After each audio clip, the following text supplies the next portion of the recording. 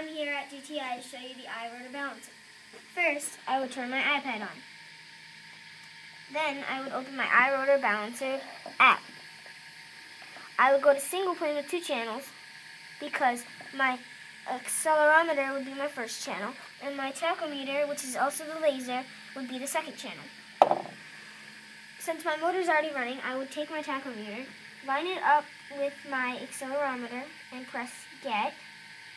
And I'm off by about 0.1, and my heavy spot is about 330.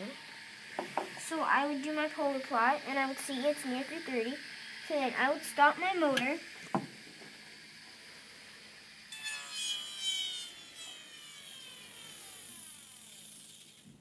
And 330 is right about here.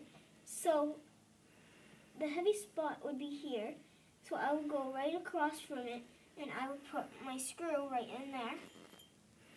And if I felt it when it was running uneven, I would have felt that the vibration on this would have been uneven and unequal.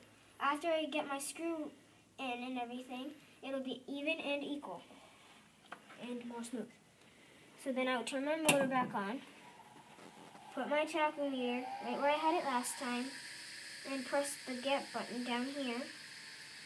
And I'm off by about 0.064, and that's a lot better than before. And that's how you use the iRotor balancer.